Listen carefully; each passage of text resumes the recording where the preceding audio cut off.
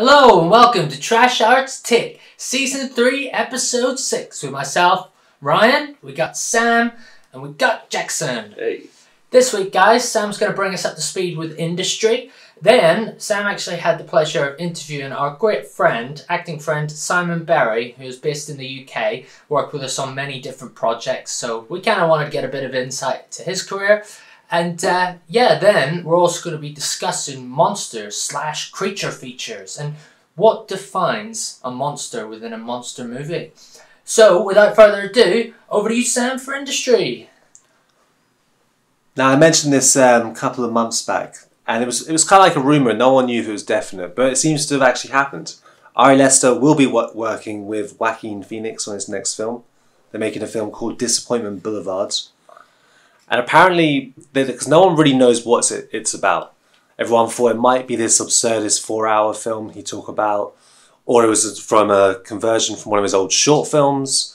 But there's some sort of storyline running around about the most successful billionaires fall and decline.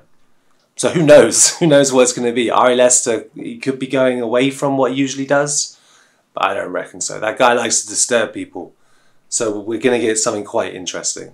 Yeah, and Disappointment Boulevard as a title is quite upbeat. Yeah. Jesse Plemons, who was most recently seen in Judas and the Black Messiah and I'm Thinking of Ending Things, he seems to be everyone's favourite choice of the good directors. He was originally Jordan Peele's choice to be the co-lead with Daniel Kaluuya, who was in Judas and was obviously in Get Out. But instead, he went for Scorsese's new film. I was going to say, I read something the other day that he's now been cast in the Scorsese film. Yeah, it's interesting with this one because originally this was the role that Leonardo DiCaprio was going to have. He was going to play the lead role, but then DiCaprio decided, I don't want to play the detective character. I want to play the villain. I want to play the bad guy. I want to play the rich son from the rich family, kind of that sort of line. It was like, okay, that sounds kind of cool. And Jesse Plemons has obviously worked with Scorsese before in The Irishman, but he's always a great character actor in the background. So I think it's going to be interesting to see him more as, you know, the lead. This could be a real breakout for him. Even though it would have been kind of cool that he's going to work with Jordan Peele, but maybe they will in the future. I think he's a good up-and-coming actor as well. I know he's probably, what, in his 30s? Must be, yeah. Yeah, he seems to be getting cast in a lot of up-and-coming things. I've seen him in a lot recently. No, it's good, and he's got that crazy, quiet intensity. He's very good at doing that. Going back to the Jordan Peele film, so we have Daniel Kaluuya in the lead, and Keke Palmer, who is a new actress, and she's basically playing the antagonist, and that's all we know. We know it's going to be a horror movie, because Jordan Peele's committed to making some horror movies. It's been given a big summer 2022 prime July release, but we know nothing else. And that's the annoying thing with a lot of these announcements, we don't really know anything. We just know that they've been announced and that these great directors are doing something. Yeah. And finally, John Ridley, the writer of The 12 Years a Slave, he's doing a film called Shirley, which is about Shirley Chisholm, who was the first black woman in Congress, but this one is looking in particular at her run for trying to be the Democrat leader. But the reason why it's kind of interesting to me, at least, is that Regina King, who most recently directed A Night in Miami and is probably going to get Oscar nominated for it. She also was in Watchmen. She's playing the lead in it. So she's just on this like winning streak of like great, decent performances and coming towards her. So it's kind of cool. And there's been a lot of looking back at Black history films that have been really strong recently. So it's always interesting to see another one, another point of history that you don't really know too much, especially as being, you know, English. Thank you, Sam, for industry. Now, like I said before, this week we decided to, well, Sam decided to interview Simon Berry, who's a very good friend of ours. He's worked with us on a lot of different projects, and yeah, he's based in the UK. So, without further ado, over to you, Sam, for that interview. This is not your typical interview, I'll just say that. I'm on Trash Arts Take with my very good friend and actor that we love to work with, Simon Berry. How are you doing, man? I'm alright, mate. How's it going? Yeah, it's alright. It's quite a bright, beautiful day today, which is different. It is. Makes for And a I was change. vaccinated the other day as well, so I'm feeling positive about the life world. That's excellent to hear. Just one more jab to go. Yeah, I don't know when they're going to get that one. We'll wait and see. Time will tell. So what made you want to be an actor? Oh, there's a big question. Originally, it was actually my mother who put me forward to the youth theatre because I was very shy and introverted, and I'd done a play at school. I played the Artful Dodger at age 11 or something, and my mum thought it'd be good for me, and so she sent me to Dynamo Youth Theatre. So what led to And your... it turned out I was quite good at it. Oh, nice. What led to your first acting film role? In film, the first film I did was, I don't know, but it must be 12 years ago, it must be more than that, because it was before Flummox was done. It started before Flummox was done. And that was just because a friend of mine had asked me that he was making a film. He'd written a film. And that took something like 2.5 years to complete, with various disasters along the way, until eventually me and the writer ploughed on and got it finished. And we also met you during the filming of that, because you were filming, like I say, Flummox at the same time. Is this the time travelling film? Yes, Never Quite the Same, it was called, yes. Tell us a bit about that film. Oh, wow. Like I say, it took about 2.5 years to make that, because the guy who'd written it, Paul Vernon, he'd written a short story and wanted to make it into a film. So the problem started when the director and the cinematographer had a terrible falling out after the opening 2 or 3 weeks of filming. So bad so that the cinematographer left, taking the camera and all the footage and all the equipment with him. So I had to completely start again. This was on less expensive equipment. That was back in mini DV tapes as well, wasn't it? Which you can... It probably was, yeah. Yeah, it would have been, yeah. As you said... Like I said, it was a while ago. Yeah, as you said, this was around the same time that we first worked with each other in 2007 on my first feature film, or my first film that was involved with being a director, Flummox. Yeah, that was, like I say, about 2 years later when we were actually almost finishing the film. We were finally getting towards finishing the film, and we met with you and joined in with your film. Yeah, because we shot that rave scene where, like, you were there and there was a couple of the people from... The cast from our film were extras in your film, yeah. So with Flummox, you played Chip Bartol Dollar. Yes. I think, like, it was the first kind of film where you could see that you had a lot of range in your over-characteristic characters. Like, you can do very well with big characters. And it's a lot in the eyes and just the extra sort of theatricalness to it, which makes sense because you technically sort of come from theatre. Yes, yeah. Yeah, that's probably true. So, like, after that, you did a couple of short films, and we started working with each other again about 2015. We did Bait, I believe, didn't we? Yes. Which was, go on. I was going to say, yeah, that was with Ross Alandoni. And yeah, we shot that in the summer of 2015. It's quite a long time ago now, isn't it? Yeah.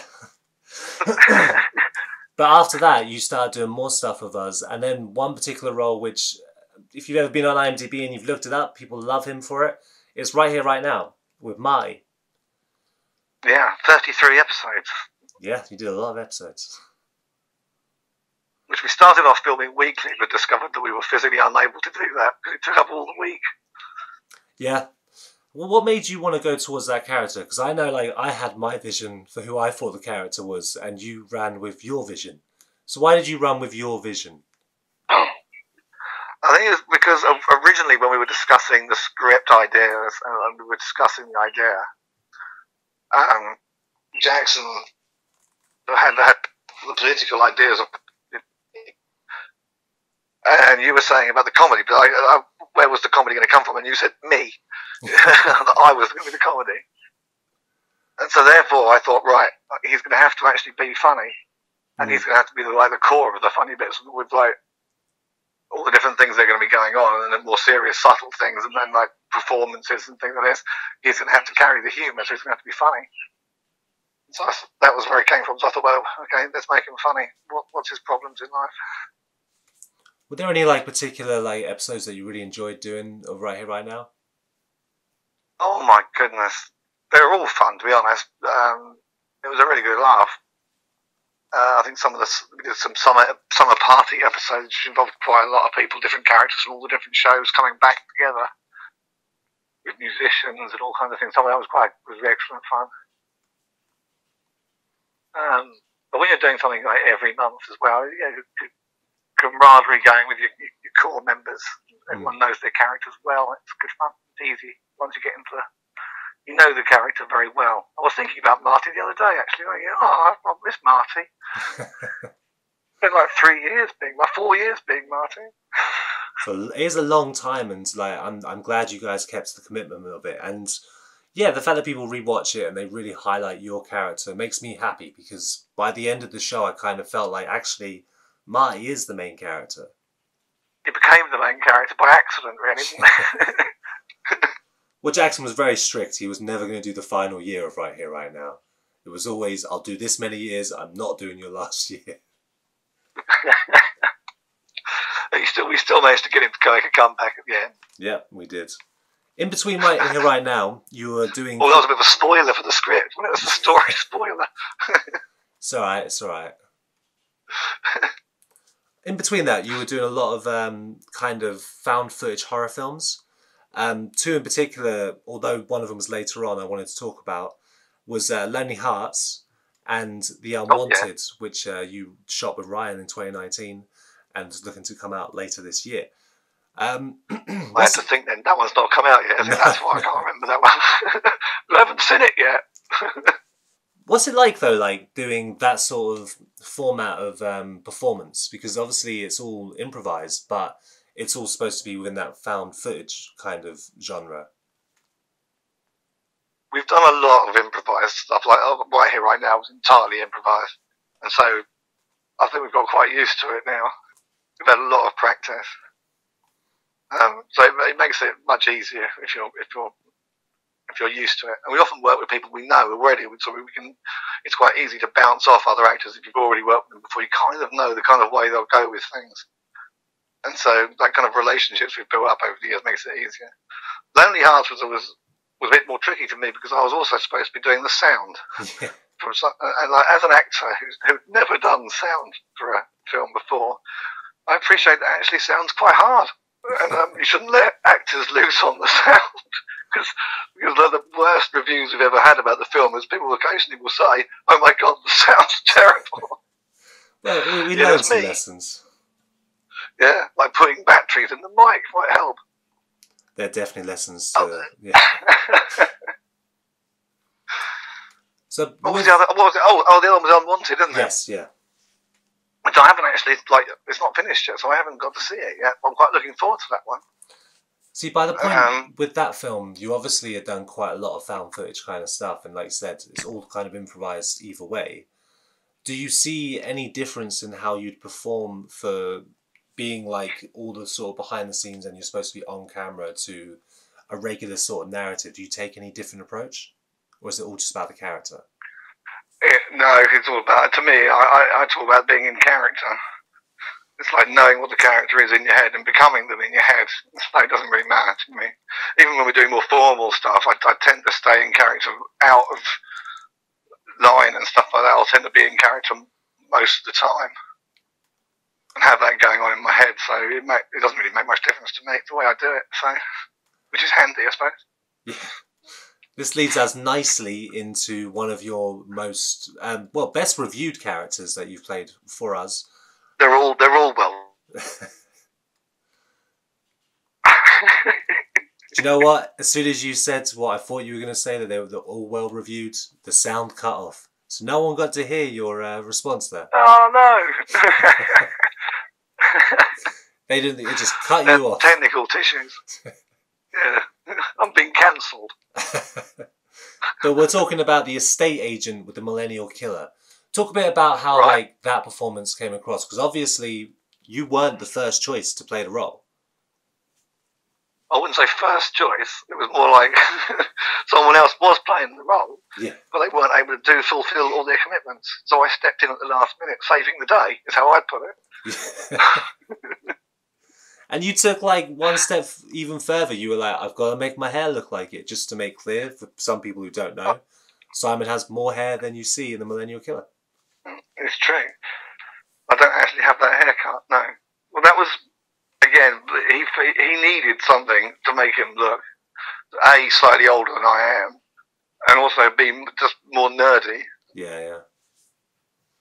I think it He wanted to be It worked nicely, and I mean, like, the weird thing for me as a director of Millennial Killer is I feel a bit awkward about how some people take to the Millennial Killer. They love your performance so much and the charisma that they tend to think, yeah, he's in the right. And I'm like, that's not what we're trying to do here. He's totally mad. he's insane.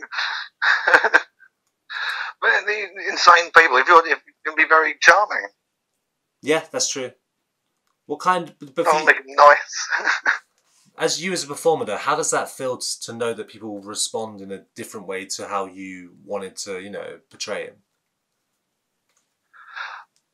I don't know, because for me, it's how you want it to portray it. It's not really how I want to portray it, because it's kind of irrelevant to me. I want to make him as believable as possible. And so how people see him and how they view his actions is kind of it's not up to me. As an actor, it's like not even my brief to think about that. That's your worry, not mine. That's a pretty professional attitude to take towards acting. So you're talking like a professional, Well, one of the good things about being brought up on quite professional stage kind of world is that you do, like in the stage manager, for example, is far more important than you are as an actor when you're on stage. There's far more authority, and then people listen to them much more than any actor. You're quite low down the list of important people as an actor on stage, so you take that. It's quite a useful mindset. Do you have any particular kind of characters that you enjoy playing? I don't know, actually. The variety's always good. I do like a bit of a psychopathic in the eyes, because apparently I've got scary eyes. What I want to have. No, I like the variety. Marty's not scary in the slightest, and he was great fun to play.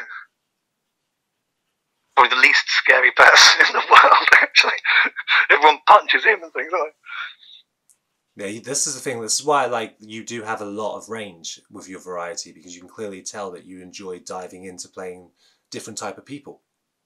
It's the characters, yeah. It's the characters that are enjoyable, making those characters come to life. So you've recently also directed. You directed a segment of our horror anthology, which is out later this year, Parasite Trauma. How did that compare to not... Obviously you acted in my segment, but with the one you directed, it was you, Christian, and for some elements, Sophie Atkinson. What was that like? Yeah. It's different to acting. It's much more difficult, I think. I'm not a director. I've never had any real experience. And you have to tell other people what to do, which I'm not very good at. I'm kind of much more like, how will we do this all together kind of thing. What made I'm sure that I was going to say that part is supposed to be a horror film. What we made wasn't a horror film. It was more like a slightly sad, depressing little story about this lonely old man. I don't think I know how to do horror. But that's exactly what I wanted from the script. So you actually did what was needed, because we wanted to make it more like it was drama, and then of course the horrors underneath there, but you still felt the emotions that the characters are going through. Yeah, it was much more emotional. I like the emotional bit. And a lot of people remember that particular element with that particular story, and I think that's why it was interesting to say, why don't you direct it? Because I know you'd never directed before, but you were up for it, and because it was a small character focus thing, I think I did direct an episode of Right Here, Right Now. Actually, we all had different turns on different aspects of Right Here, Right Now. We had all kinds of different people who'd have a go on sound and camera, so it can be quite different in each episode. But I'm sure I did a go at that as well. Actually, I think that probably helped as well. That because we're right here, right now, like you said, we tried to do quite a communal thing, and everyone had the chance to do a bit of crewing, a bit of acting. It helped to know that you've at least had a step towards it, especially as you were shooting with phones for Parasite Trauma. Yeah. Yeah, which is also interesting. I'd probably be more careful in like putting down like technical issues, realising how difficult they are sometimes when you're directing. When you're an actor and someone says, "Oh, this is just going to happen," just react to it. It's easy. It's also you've got to make this happen. Making the Ouija board work took ages. Ages. But you At least the cats acted properly, though. At least the cat acted exactly as it was requested. Yeah, she was great in that scene. Yeah. So, what do you actually... I know, obviously, with everything going down, the roles haven't been screaming at the door, but what are things that you were working on beforehand or have recently been released? What's going on? Right, well, obviously, we did a lockdown film, which we all played little bits of characters, again, done on phones, just on our own in our lockdowns. The first lockdown, that was quite good fun. That was something about being a star, but I can't remember what it was called. Oh, you're going to be a star. That was it. That was good fun. What's actually going to be happening? Well, now I'm vaccinated. We've got to wait about 3 or 4 weeks until the old antibodies kick in, and then we might start having a life again. But for the future, I don't know. What are we doing, Sam? Well, you might be working with other filmmakers that aren't just trash arts. Unless they've got big wallets, that's unlikely. The brutal honesty. If David Lynch comes calling, all right, I might. Always trying to encourage other filmmakers to work with you, and your response is always, "Are they going to pay me?" A true capitalist at heart. Well, because I like doing it with my friends. I like it's relaxed. We have a good time. I like the concept of what we do and the way we do it. So that makes me happy. In order to drag me out of that, you're going to have to cough up to get me out of my comfort zone. Oh God! I'm going to ask you the question I ask everyone towards the end of the interview. Do you ever have a dream role? Like, is there a character you'd always wanted to play? Or it could be from like fiction, from books, comic books, whatever, or just a character that you just haven't had a chance to play. I always look at Simon Pegg, and he's about 6 months younger than me, and kind of go, I could have done that. So your dream role is to be Simon Pegg? Well, I should have been already. He should be me, and I should have been him. Well... That's a different response. Thank you for joining me. No, not really. I don't mind. We'll see what comes along, shall we? Like, whatever comes along is going to be interesting. So we can only hope. What comes along. Yeah. But yeah, thank you very much for joining me, Simon. You can catch Simon in Monstrous Disunion, which was recently released through Dark Side Releasing, and of course, we didn't even mention that one, did we? No, because I felt like you've done a lot of cameo roles in a lot of films. If you know. You've done a lot of cameo roles. You can't talk about every cameo role, you know? All right. You're making me sound like I'm a Christopher Lee of the world now. Might end up playing a wizard at some point. Maybe. This is not usually... Get a bit greyer. Usually when I interview people, I don't think to myself, no, I restrict them from what they're allowed to talk about. This is a different experience. Fair. On that note... I'll go away then. Thank you very much for joining us. And yeah, I'll speak to you soon. Brilliant. Take care. Thank you very much. Bye-bye. Bye-bye. So thank you for that, Sam. A little bit different than our usual interviews, but still cute. Very cute. So this week, guys, we decided that we wanted to sort of look at what defines a creature feature / monster movie. And really, there's two major points to it that we kind of agreed on. Was that you kind of have the monster movie where you've got the innocence and, you know, the person who's introduced to the apparent monster kind of is the only one that's on board and is like befriended the monster in some shape or form, and then anyone else outside of that, well, turns on this monster and then defines them as a monster.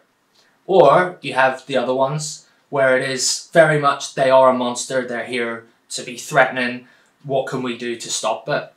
So the first one that really jumps out at me would be King Kong, because King Kong lives on its own habitat, doing its own thing, and when the humans find it and interact with it, all of a sudden it becomes a monster because it starts fighting back and it doesn't want to be captured and become a caged animal and stuff.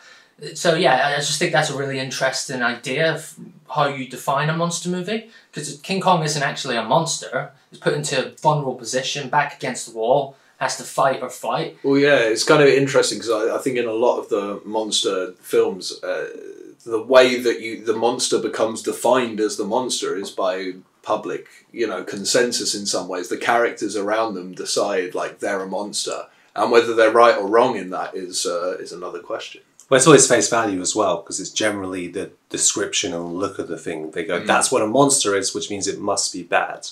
To go further back than King Kong, probably your first monster movie is Frankenstein's monster, who wasn't necessarily a bad guy, He was a reanimated corpse trying to understand what humanity was, and, I think it's the idea of the fear of the unknown to a certain aspect, because he's a reanimated corpse. Can't even say that.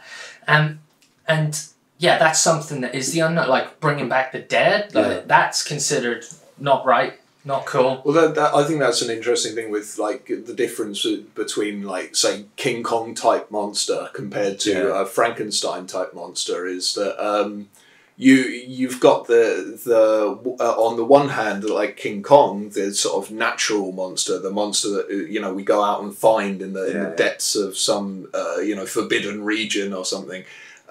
Whereas like with a man-made monster, you've got that more fear of science and the fear of like what humanity is going to become in the future, and how we shape that with technology. Well, also with Frankenstein in particular, if you think of the mob that go against Frankenstein's monster, they're probably God-fearing. It's playing God as well. Yeah. And monsters, it's a monstrous action by even tempting that idea. Or at least back then with that particular film. But that kind of model of that, is it a monster or is it just our reflection of seeing it as a monster, kind of like goes throughout movies from then on, Yeah. And like you said, King Kong has a similar thing. And even in all the other iterations, like the 70s one and the Peter Jackson's one, they still go back to that idea. The person who sort of epitomised that really is Guillermo del Toro. Yeah. And you know more about about his career than I do, Sam. If you wanted to take the reins on that one. Well, there's one statement I always thought was interesting with Del Toro, and this was before he made The Shape of Water. That he'd watched the scene in The Creature of the Black Lagoon where the creature is like kind of swimming alongside and the woman's above, and it's supposed to be a scene where it's an intimidation thing. But he always saw it as they were like swimming together. And he never saw the monster as being the negative. It was just because of the appearance of it that, of course, people were supposed to go, oh my God, whereas he was like, oh, look at that, that's kind of beautiful. So he's always done that with his films. We think like Pan's Labyrinth. Pan's Labyrinth uses it in the sense of there's the fantastical world, but it kind of mirrors what's going on to some degree with the more fascist world that the main character's going through. He always uses fascism as the true monster. Again, something that he brings up in The Shape of Water with the FBI agent wanting to take down their love and all that kind of stuff. He's incredibly like strict conservative Republican. And if you just know that that's something that always plays in his mind is we take monster on the first value, then we're just no better than the idea of what we think a monster is. Well, I mean, like you look at that and Pacific Rim, and one of the things that really sticks out to me about that monster movie is that it was those monsters, those giant monsters that made humanity sort of come together as one Earth, because they had to face this big thing that was much bigger than them. And I think he does sort of look at those kind of ideas of anti sort of nationalism quite a lot.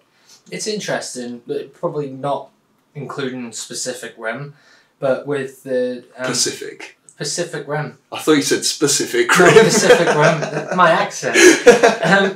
But if you think about the Guillermo del Toro films, and even King Kong, one of the major underlying factors within all of them films is love. Yeah, yeah. And the love for, well, one person in particular, or like, you know, a little small group of people, whatever, their love for that creature, for that monster.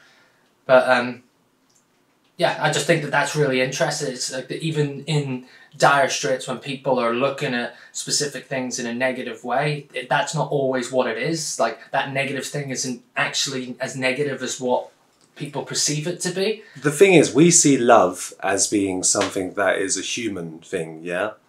And that, like, that's what makes you not a beast, because you can love. But in reality, love is something that is completely connected with nature, and really it's our one kind of pure, like, one of the connections. Mm. So I think Del Toro kind of gets that a bit. And there's a film called Nightbreed by Clive Barker. Clive Barker is director of Hellraiser. And essentially it's about a guy who discovers this underground of monsters. But the monsters, they all live on like the kind of outskirts of society. And they're all representations of obviously the ones who are ignored from society, especially in like the early 90s. And the one interesting thing about that is the monsters, they all look crazy and disgusting and freaky and stuff. And at first he's scared, and then afterwards he spends some time with them and just realizes that they're just trying to live. And that at the same time, there's a serial killer going around murdering these monsters. But he's human. But he wears a mask and he pleads that he's a doctor. And he's a doctor who's supposed to be trying to help the guy, but he's actually trying to kill the monsters. Weirdly played by David Cronenberg, but he does a brilliant job doing that role. He should play more serial killers.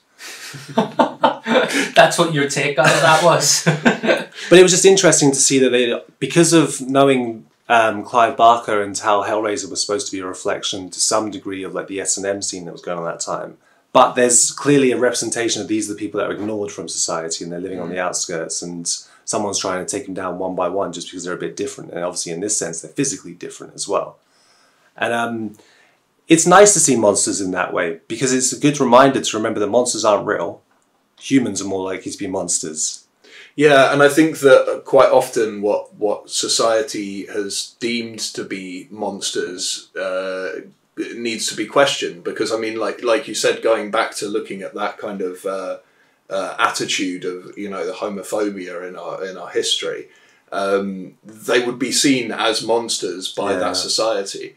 And so it's quite a useful metaphor in some ways, especially when exploring that side of it, to look at what society has deemed to be monstrous and try and gain a better understanding of it. Well, that leads really nicely into one of the bigger symbolic monster movies out there, Godzilla. Yeah. Godzilla is, you know, Japan's reaction and response to Hiroshima. Yeah. And it's really horrible when you think of it like that, because obviously Godzilla as an entity, there's like 20, 30 Godzilla films now.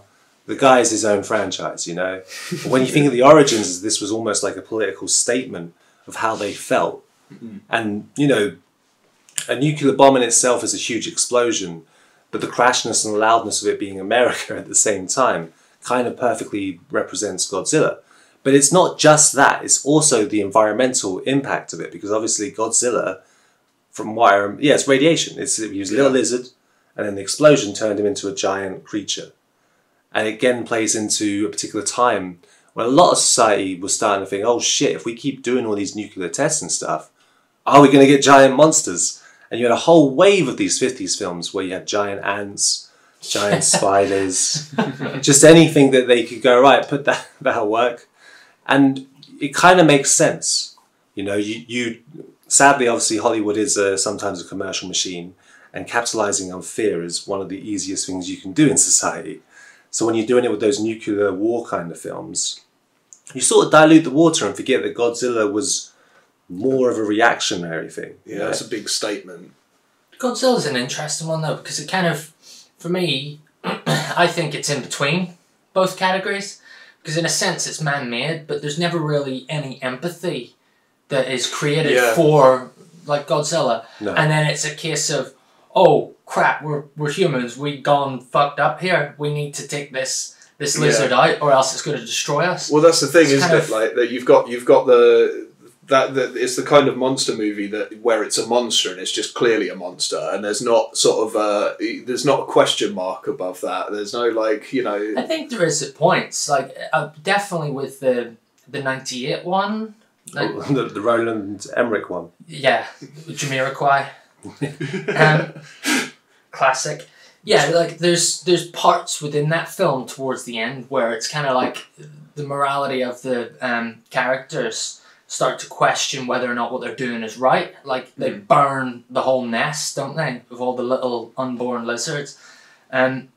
There is, like, I think even whenever they bring down Godzilla in the end, there's that whole, like, intense moment where they're just looking into its eye and it's, like, having its last breaths and it's just breathing, like, very slowly, and it kind of brings it back to reality. It's like, this is still a creature. This is still, like, I was going to say human. It's not human. It's a living thing. And because of our mistakes, we've put this creature into such a vulnerable position that now we've had to take it out. Well, you always find that point in a lot of monster movies, even King Kong. There's the famous line at the end that beauty killed the beast, you know, and it's just seeing the body on the ground. It's not like, way! But then that's that difference, isn't it? They're not, those creatures were placed in a city, like you said, it's even nature or man-made, whatever. They're not attacking. It's not a monster attack, is it? It's more, it's monsters trying to get A to B and there's guns shooting from all these different points. Yeah. Whereas it's kind of like, it's funny when you think of Jurassic Park. I was about to say about Jurassic Park. It's a weird line, right? Because they're genetically modified. They're not real. They're not from nature. They were put in an environment where they're supposed to be associated with the environment. Sam, not to disappoint, dinosaurs were real once upon a time. They were real, of course, a billion times ago. But you see, my point here is that, like, it's been put in an environment which is supposed to be associated with, but if you put humans in that environment still, you're fucked. Yeah. It's I think it's sort of like between between those sort of two ideas of like reconstructing something from nature that lives in the depths of history, and sort of the folly of that and the way that, you know, that's going to lead to something bad happening. Well, it's almost how evolution takes on its toll for a certain reason. You know, that's why dinosaurs aren't existing right now, and anything that we would consider to be like an ancestor of a dinosaur would be like a crocodile or, you know, an alligator, something like that. Lizards, you know, a lot of cold-blooded reptile. They've kind of changed in such a way, whereas they're not the dominant species anymore. So if you take that whole idea of, oh, let's put another dominant species in a contained environment, yeah, we can control that. No, the inevitable is going to happen, isn't it? And that's what happens when you put probably like a bigger, what would you call it, food chain? Yeah. Creature. Well, it's also like a bit of a, and I think this goes is the case for a lot of those kind of films that look at sort of humans almost like invading their space kind of thing. Yeah, it's got that sort of. I mean, that's what humans have been doing for a very long time. Is you know, cutting down rainforests, building areas up and up and up. And what has that caused? Loads of like diseases being found and stuff like that. That they're not these giant things; they're these tiny things. But like the metaphor is so much nicer with a giant creature in it. It's an interesting one because if you tie that to like when you do it for scares, rather than trying to make you think about those things, and I'm thinking of The Descent. Yeah. Those creatures inside there. I'm talking about part one. I don't know what about part two. There might be actual humans. I don't know. Part one. They're horrible, scary creatures that live in the dark, but do, you know, eat their flesh and stuff. But with that, you feel like it's that classic thing, like you said, they're going into an environment that's not supposed to be theirs, but these things are predators. Rather than, you know, it's an invasion of their place. It's human curiosity going into that place and being that's what I meant more predator so, there. Yeah. And then, you can play it with horror quite nicely because it's a horrifying idea. You know, everyone thinks about that idea if they were in a jungle, they went a little bit too far and suddenly there's a species that no one knows about and it's going to kill them. Yeah. Maybe not everyone, but I know I think about it. I think if you were in that position, you wouldn't. You'd be like, nope. It's funny because it's almost like a terrestrial version of an Alien film. You know, where you're not going to another planet to find these things, or these things aren't coming from another planet. They're already here. There's always something scary about the idea that we don't know that there are other things out there on our own planet. And because we don't know what they are, and if we saw them, they would be seen as kind of monstrous because it would be outside of our norm. I think that there's nothing massive, but I know that it's like unknown lizards, or they can't go so far deep into the oceans. There's probably lots of creatures in the depths of the ocean that we aren't aware of that could actually probably be very, very fatal to human life. And it makes for perfect. Well, I think if you're down there, you're probably in a lot of trouble anyway. It just works so well. Pushing, if we take your point where we're pushing the boundaries of stuff, we're going to extra lengths to try and get to these places. Yeah. How long is it until we find the next killer spider or a blood-sucking lizard that will chew your face off? If you go too far into the rainforest. It's like... That's the other interesting thing with monster movies, because when you start talking about spiders, it made me think of Arachnophobia, which is a 90s spider film where a spider from another country comes to a small suburban city and basically spreads, and it's everywhere. And it's slightly a comedy film, but when you're a kid, it's fucking horrifying and you think that could happen to you. And in a weird way, it's kind of similar to Gremlins in some respect. It's bringing that thing to you. And I know, of course, Godzilla and all that do it on a bigger scale, but when you have that overtly over-the-top Americanized suburbia being attacked by this foreign thing, you get it's an interesting thing. I think what you're kind of specifying there is that with monster films, sometimes it doesn't have to be the big, it's the big creature, the big bad creature kind of thing. But if something really small that spreads so quickly and can multiply so quickly, how quickly can it actually spread across the country? Yeah, to some degree. That's fearful in itself. But it's also just like, we can make a monster movie where we're going into a scary, dangerous environment. And that's scary because we don't know where the bigger, horrible thing is coming. But we can also look at a monster movie of what would happen if this thing came to our city. Yeah. And obviously, unfortunately, we can all relate to that now. Of something quite monstrous coming to your city.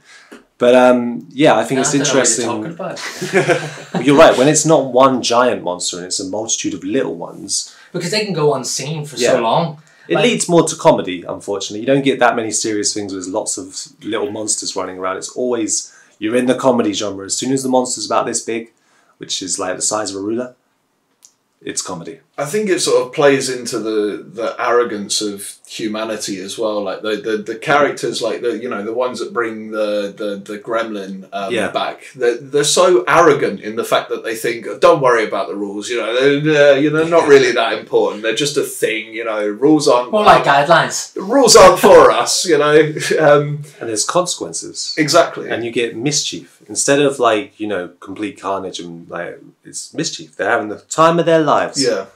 And I think that is one of those things. When you're playing with mythological monsters, you're going to those sort of old morals and stuff. If you do this, the monster will turn up and it's going to have the time of its life. It's it's interesting.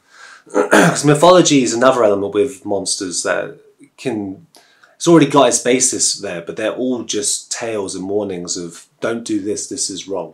Perhaps don't do that. Or some of them, they're just in there where you're like, that's because it's from a very religious perspective, Yeah, I think there's a lot of lessons to learn, but I think it's about how you interpret it, because with monster movies, there's so much room for interpretation that you could make it like almost anything related to say I don't know, a pandemic, or you could relate it to some kind of other people.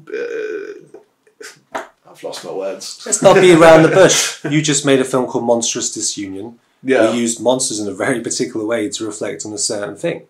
Yeah, exactly. And I think you've always got to use the monster as a metaphor for something. Otherwise, it's sort of just it's meaningless. I think I guess sometimes where monster films can fall down, and if you've just got a monster there for the sake of making a sort of a monster creature feature film, I don't really think it hits like as far home as what other ones that actually stand for something.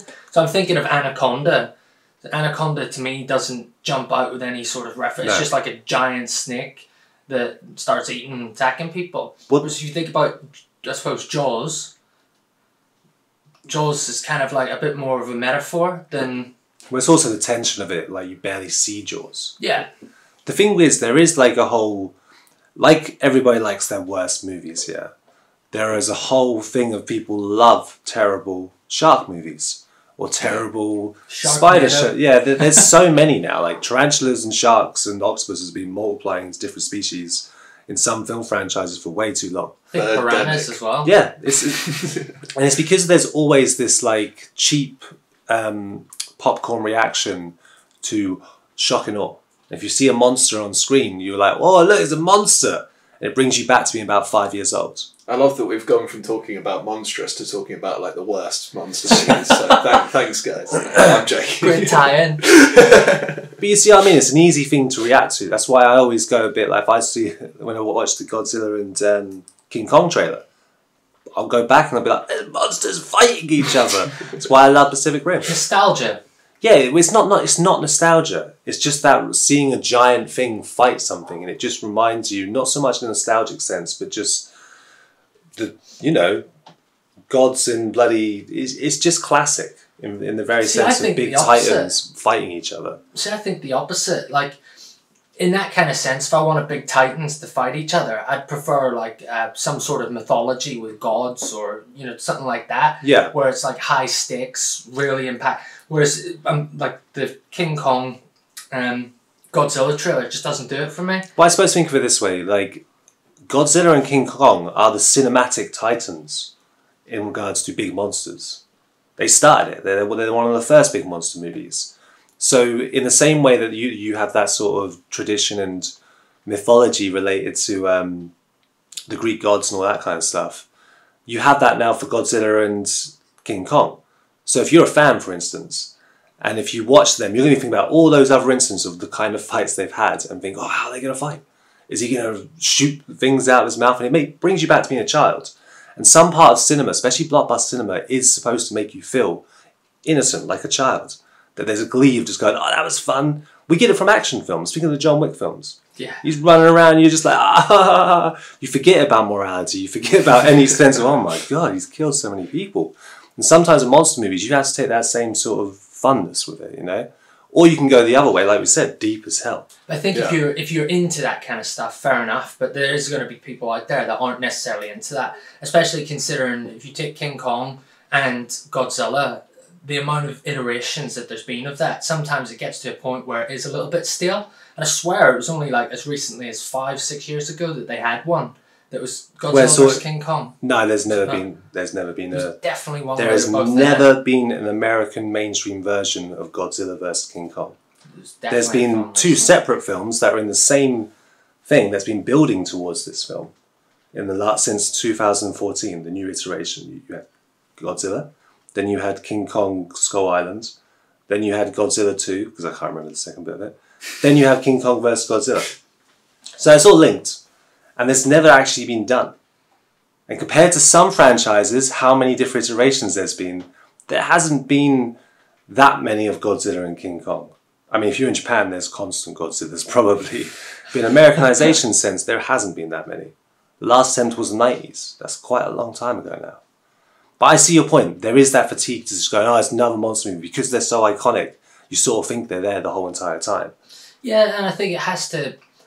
I lean more on the side of a monster film has to have some sort of underlying theme to it that is in relation to what could potentially be going on in reality right now, or what may has happened in the past before that the film sort of expresses. And whenever it's a case of, obviously the film hasn't come out yet, so I could be completely wrong, but whenever it's just like Titan versus Titan, and there's no real underlying, I suppose you could have some underlying sort of idea to it, but I don't know. See, I'm just a bit... I would say both, personally. Like, the thing is, you're right, it's good to see those kind of using it as a metaphor. But at the same time, like, film is cinematic, yeah? And if you can shoot a monster fight with practical effects, or whatever style you're doing it, or it could be CGI, it could be whatever, mocap, you're doing it well, it's well directed, and the score's perfect, and the editing's perfect. Isn't that also what film's supposed to be? So when you see two monsters fighting each other where they go, all right, we're not going to focus too much on the subplot, we're going to give you what you want. Sometimes I could sit back and go, let's go, it's going to be fun, And sometimes it's nice to have fun, but I also deeply love those deeper ones. It's good to have both. I think in that like with those sort of big monster movies big monsters fighting each other, I like sort of moments of something more meaningful, something more metaphorical, but it doesn't have to be the substance of the film. The substance of the film can still be the big like machines, fighting monsters like in Pacific Rim. But like there's just these moments that sort of give you something a little bit more and a little bit like I'm sort of a halfway between the two of you there, I think. That's just my opinion. I'll probably still watch it at the end of the day. It's probably one of them ones that you do just, like you say, Sam, just zone off and you watch it just for the sheer fact of what could potentially happen in the spectacle. I don't know. Adam Winsgard's directing it too, and he directed You're Next, the Guest. He's a good director. So I have faith that he's playing with his toys and has worked out how to make it work. So, guys, we hope that you enjoyed our chat on monsters / creature features. As ever, please leave a comment down below. Let us know your kind of favourite monster films and why. Also, leave a like, please subscribe, hit the bell to get notifications for more up-and-coming content from Trash Arts, and check out our website where we've got some brand new merch on there. That's www.trasharts.co.uk. Other than that, guys, thanks for listening. Trash Arts, take out! Ta-da! Bye!